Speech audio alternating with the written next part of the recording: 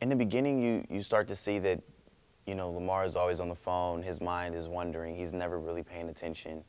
And Jim is kind of like on his rear about it. And after a while, after he opens up to him, they become more close, have like a more of a brotherly type of relationship. Rupert is brilliant.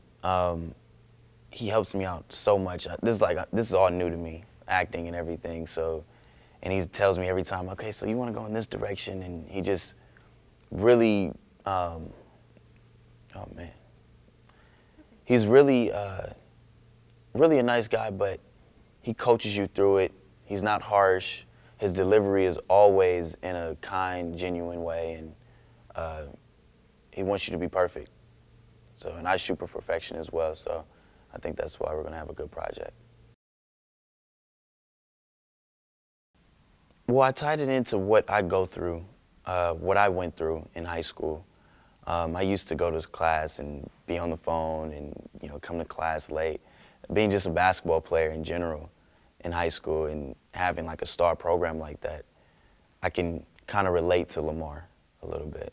And I had my own home issues as well. One of the most challenging things was trying to find that emotion, you know, to be kind of like,